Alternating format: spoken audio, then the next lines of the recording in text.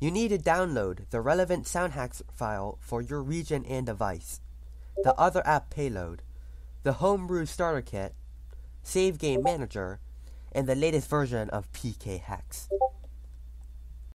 To obtain the relevant soundhax file, go to the soundhax GitHub and click on the relevant soundhax file.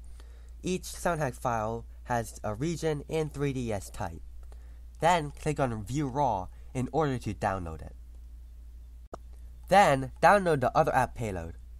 A link is provided on the GitHub page. You might have to scroll down before you find it. Make sure you select the correct version and region of your device.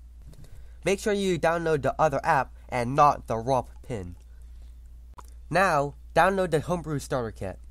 Save it in a place you can remember. Download Save Game Manager. A link is provided in the description of the video. The download link may be hard to find, so I circled it. If you haven't already, download the PKHex exe file. A download link is provided in the description of this video. Now, we are ready to install Homebrew. Take out your SD card and put it into your computer. It should look something like this. Place the soundhax file, the other app payload, and the Homebrew starter kit at the root of the SD card. Then, extract the Homebrew starter kit. You can delete the zip file afterwards. Next, place Save Game Manager at the root of the SD card and extract it. You must extract this after you extracted the Homebrew starter kit. If all goes well, the relevant files will be extracted into that 3DS folder. You are done installing Homebrew. Place the SD card back into the 3DS. Turn on your 3DS and open Nintendo 3DS Sound.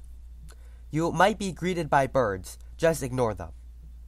Go down to SD card and open up this strange file. This should launch Homebrew. Sometimes this gets stuck.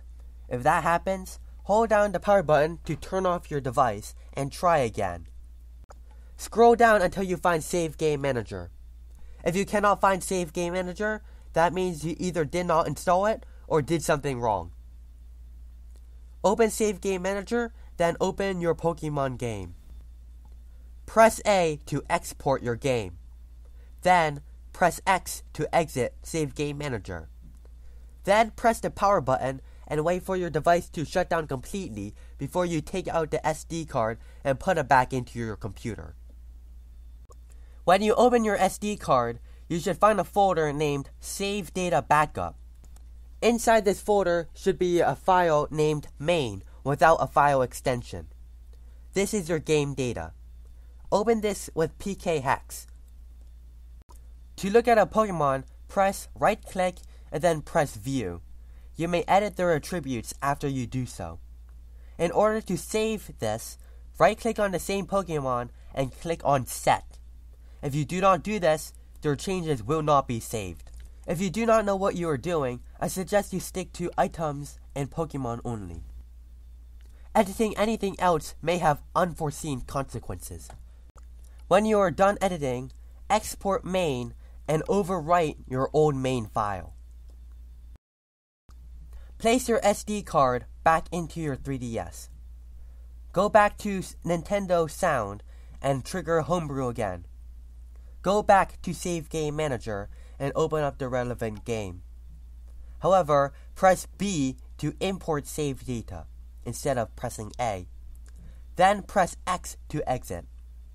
Then press Start to reboot your console. Check in-game to see if everything saved properly. You are done.